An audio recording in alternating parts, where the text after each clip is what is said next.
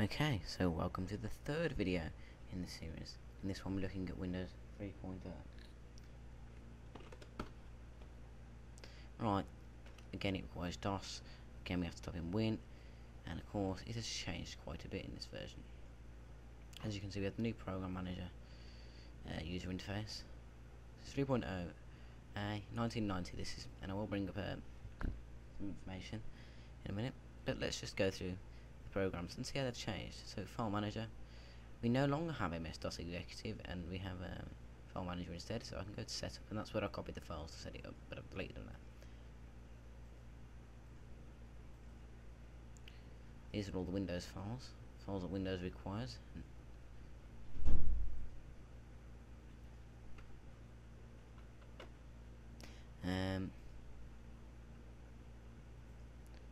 We can't close this because it's the only one here, but we can close this, of course. It's all save settings, okay. Click Control Panel. Now we have like a icon-based control panel now, so we can change the color settings, obviously.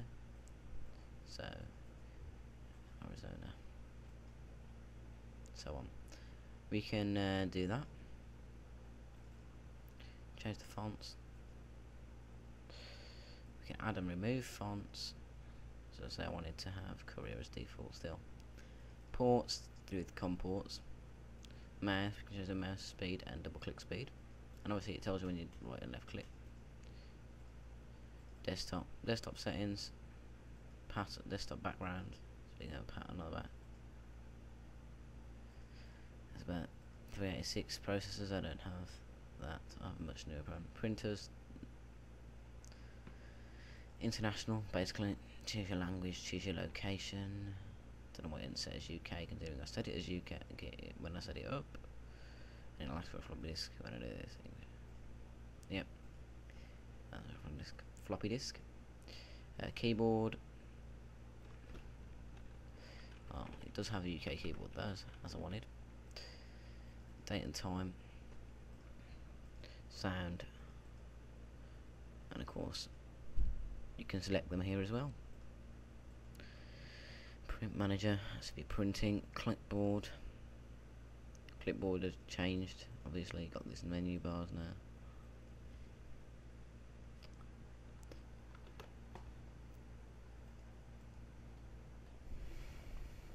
Okay, after a quick break filming that, we're going to continue.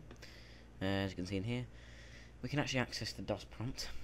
Now, if I type Win, it goes back to Windows, and that's fucked up. That Windows setup just gives you information about the setup, and of course a README. And Notepad really hasn't changed that much. If we go to accessories, you can see we now have right. It's pretty much the same. Change the fonts, of course. We can actually have more fonts now we can choose from, so we can choose Terminal, for example. This is Microsoft Write. So we can change the fonts clearly there.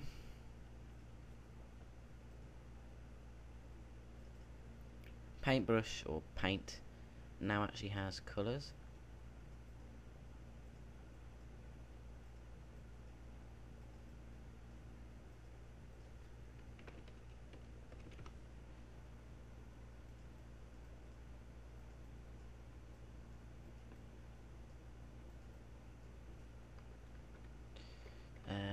That has just fucked that up.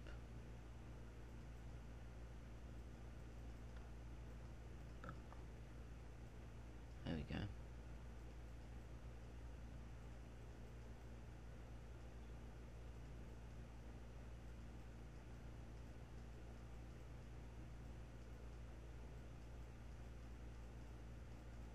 So Paint is obviously updated, so we have new features on Paint. Change the colours, of course. I need to use a different virtual machine for the next one because 16 megabytes of RAM isn't doing this properly. Terminal, of course, we need to use a COM port to use Terminal, so I can't type on here.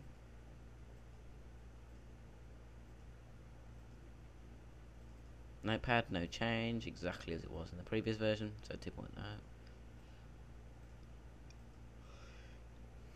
recorder. Lets you record macros.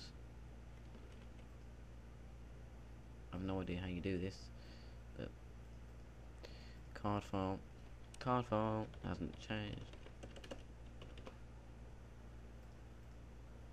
Add new card file.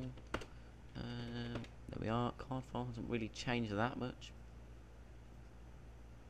Calendar, pretty much exactly the same as it was before. The major changes start to come in the next version of Windows 2.1. So as you can see, calendar pretty much the same. Calculator,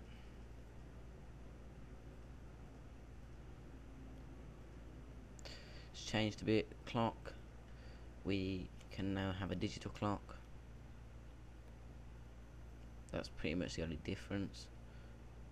PIF editor, exactly the same. So as you can see, most things haven't really changed, but I will be reading some actual features that improved shortly. Well, after I've done this. Well, so far this looks like it's going to be the quickest video out of this series, because really all it is just an update to how it looks from what we can see. However, we'll be going over a list of new features. Also, we can notice that the clock is actually updated here on the digital mode. Let's look at the games, shall we? You now have Solitaire. I have no idea how to play Solitaire other than the fact that you have to drag these on top of things. So, does that go here? You have to drag them. So,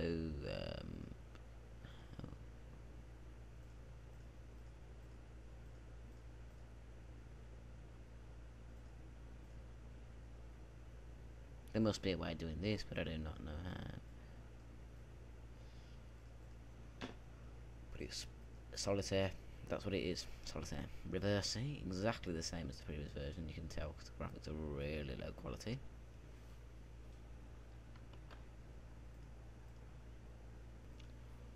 So anyway, now we've looked at reversing and the games, we're going to look at, well, we ain't going to look at, I'm going to go over the new features. So, first thing to point out is it was released on the 22nd of May 1990, so it's 26 years old, and it originated in 1999 when two Microsoft developers decided to independently develop a protected mode Windows as an experiment.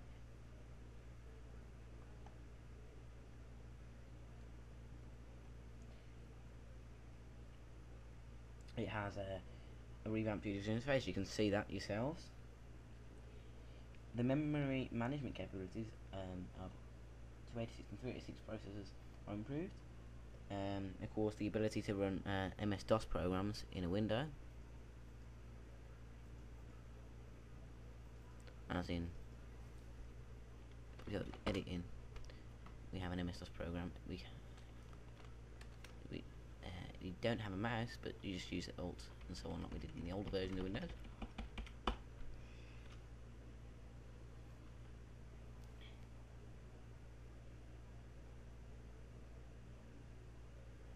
However, games and entertainment programs were not very supported in this and required to be running DOS itself.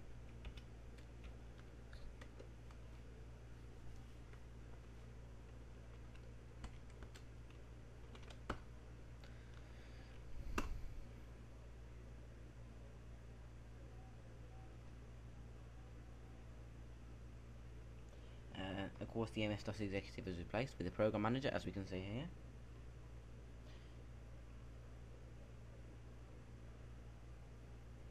And the system requirements are 8086 to 8088 processor or higher, 384 kilobytes of free conventional memory in real mode, 1 megabyte in standard mode, or 2 megabytes for enhanced mode, 6 to 7 megabytes of free space on the hard disk, TGA, EGA, VGA, Hercules 8514A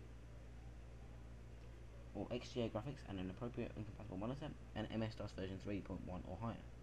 A Microsoft mouse is also recommended. Now, to to point out that it cannot be running EGA.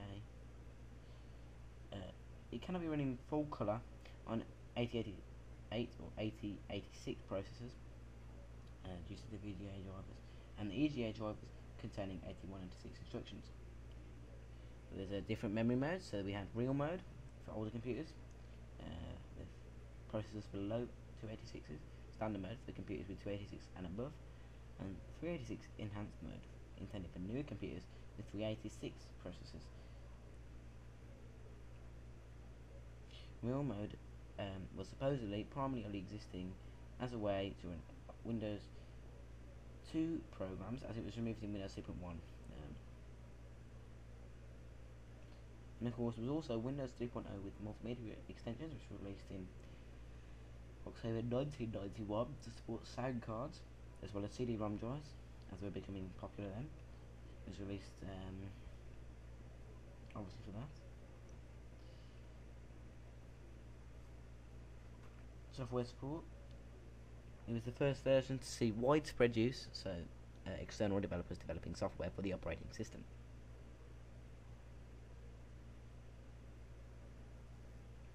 Supposedly, there was also a software update which was never released that increased the speed of the floppy disk drive, because by the time it was ready to be launched, a new version of Windows was released, as in Windows 3.1, and that would have had it built in, and obviously they would want you to buy Windows 3.1 instead of keeping Windows 3. So that is basically the new features. Basically, this is basically a 386 version of Windows 2.0, and Windows 3.1 obviously is the one that contains all the improvements. This is just I wouldn't call it a stopgap, but you could say it's a stopgap in between two versions. As a web, we used to using the new interface, and obviously the interface didn't last that long. It lasted for 5 years, and then we came to the Windows 95 interface, which lasted for about 15, 16, 17 years. So we can shut out a Windows now, and we go back to the DOS prompt. And thank you for watching this video. Hope you enjoyed it.